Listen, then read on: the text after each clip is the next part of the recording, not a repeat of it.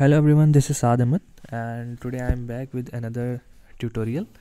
In this tutorial we are going to learn how to create the 3x3 matrix or 3x3 grids in Adobe Illustrator that can you use for uploading your design work or some portraits on the Instagram. Okay, so first of all what we are going to do, just create a new document and having an artboard size of 1000 by 1000 pixel. As you all know that the social media post for the Instagram is the size of 1000 pixel by 1000 pixel.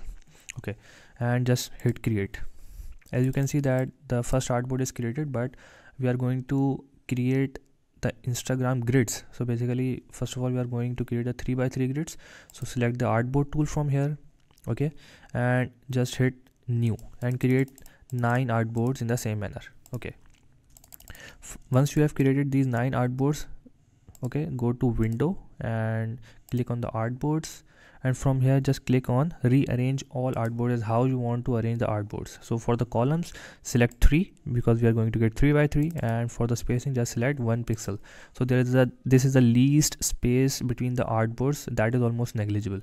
Okay, once you have created the artboards like this, just import any image or your design work in the Illustrator. It can be an image, it can be any other thing, and make sure that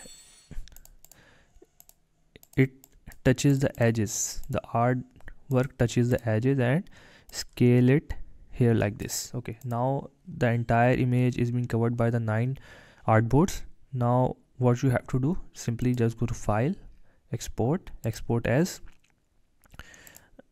and JPG, select JPG, use artboard and select 1 to 9 as we have 9 artboards here, and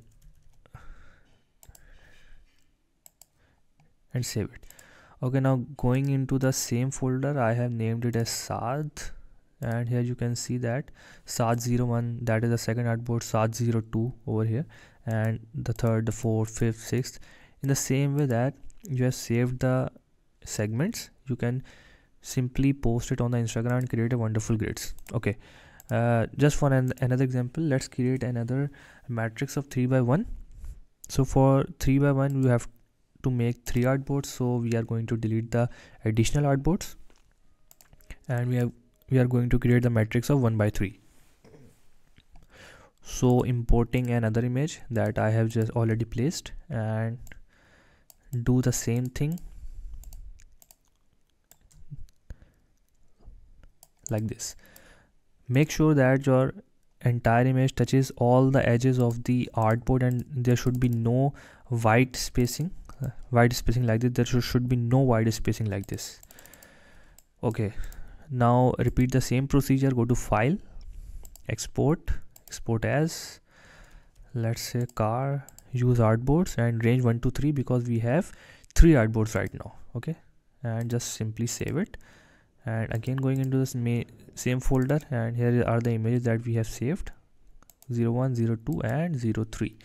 So in the same way you can create wonderful design and post it on Instagram to attract the audience. I believe that this tutorial must be helpful for you.